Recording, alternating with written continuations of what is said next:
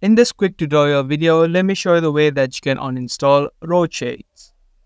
If you had installed Roshade on your Roblox and you don't want these shades anymore, let me show you the quick process of uninstalling.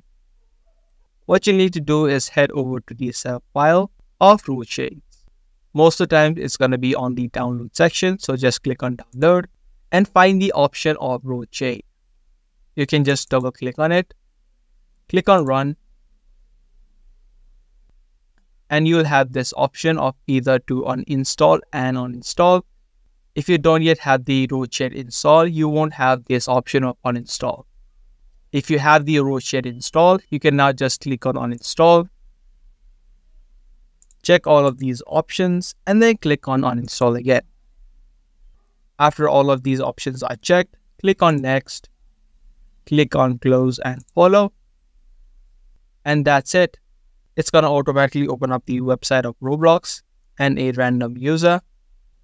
Now if you head back to the setup folder and double click on it, you can see the uninstall button is no longer available, which means the Roshade now has been successfully uninstalled.